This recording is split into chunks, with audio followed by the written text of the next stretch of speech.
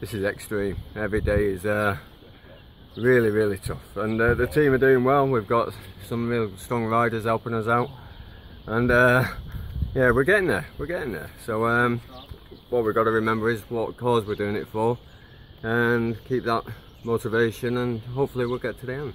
You had a message the other day from a patient. How does that make you feel when it's getting tough out there?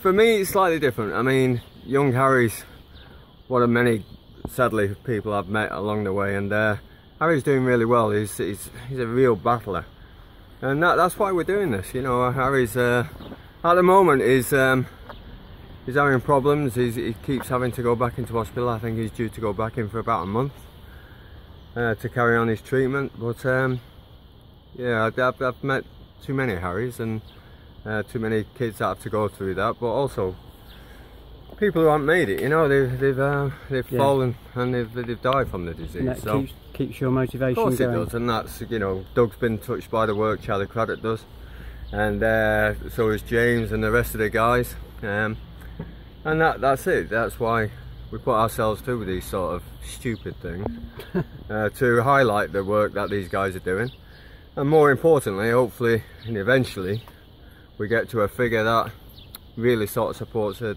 doctors and nurses to continue the work, because it is accelerating. The success rates are accelerating. Sadly it's just a case of funding to allow that to happen.